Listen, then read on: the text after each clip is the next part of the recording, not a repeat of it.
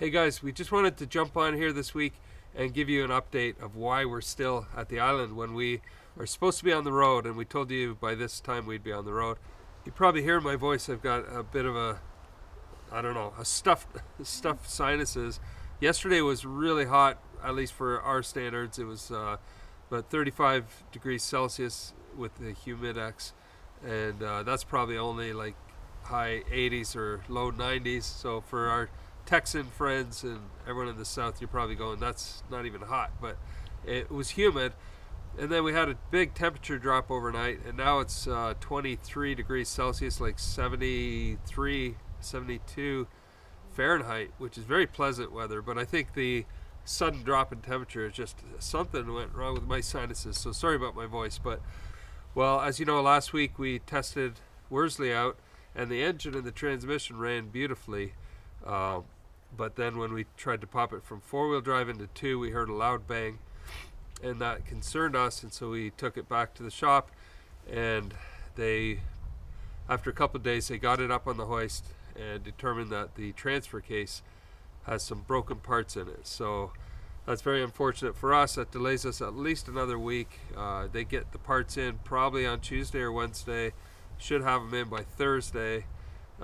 We get dinged another couple $1,000s. It's really unfortunate. I'm not sure what was all going on down there, but anyway, hopefully at that point then we can get back on the road. Yeah, our bags have been packed for at least a month now, so that's all ready to go. So hopefully next Thursday, if everything goes to plan, we will be back on the road and filming for you guys new adventures. But in the meantime, we got the chance to clean out our RV and put that on the market because it has been totally detailed, cleaned out, everything's fixed that was slightly broken. Yeah. So that's 7 years of stuff that was in the RV, and then offloading it.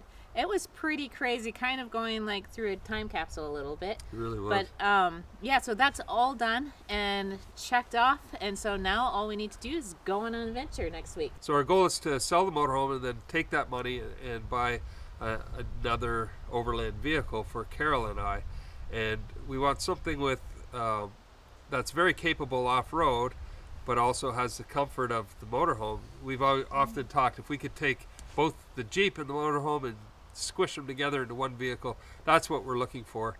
And we've been looking for quite a few years for something, and it also has to fit within our budget. Of course, there's some options that are way out of our budget, but so that's the plan, and we have our eye on some pretty cool stuff that we want to show you in the next couple of weeks.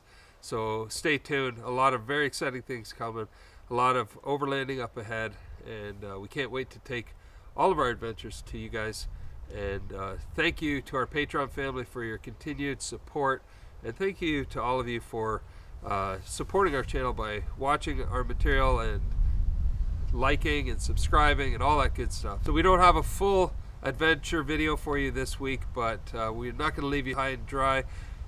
Hop over to our son Daniel's channel. It's Dan Van Stralen on YouTube, and subscribe and check out his videos. He's got a brand new video for you this morning. In the meantime, we'll see you down the road.